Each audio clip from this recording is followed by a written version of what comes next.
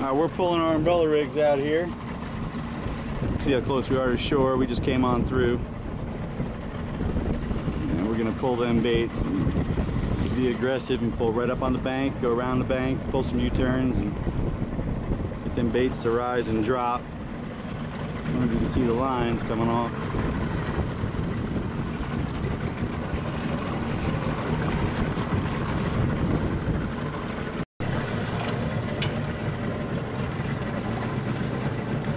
Alright, we're going to show you how to put umbrella rigs out here in the water.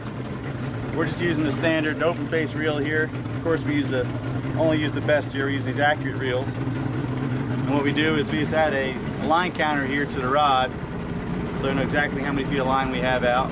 If we don't have a line counter on the reel, all we do is add this. This thing's about 10 or 12 bucks at a Bass Pro Shop catalog. If you look here, you can see the umbrella rig. All we do is make sure it's hanging straight and tight like this. We're going to lower it straight into the water. You can see it going into the water. And we want the trailing bait to hit the water first, and it'll pull the line back. As it pulls the line back, all we do is lower the other baits into the water just like that. Can't be easier. Alright, we're in deeper water right now. Always make sure you're in deeper water when you're setting your rigs out as well so you don't snag. Make sure my counter here is at 0. I'm going to ease it off. I'll let about 80 feet of line out here on this one. See the counter right here?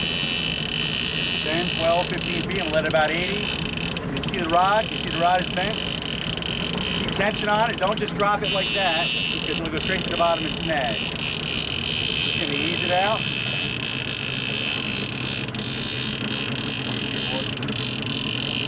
Again, do this in deeper water. Get your line set out in deeper water so you don't snag.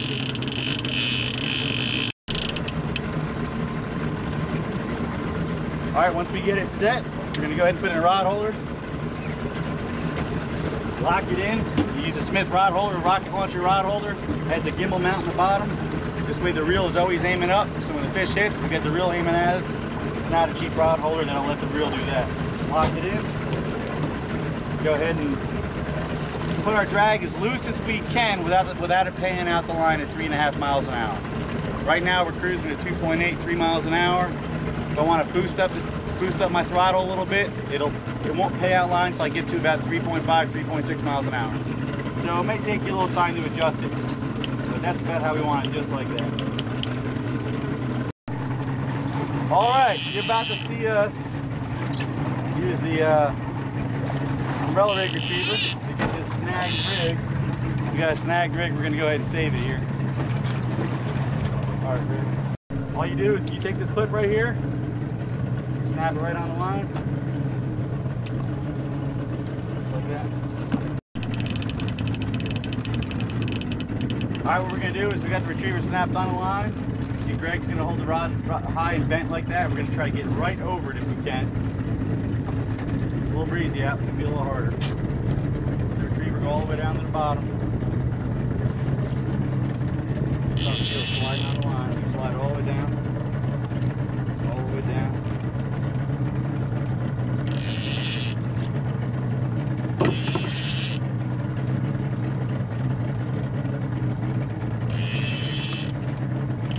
There you go, just like that.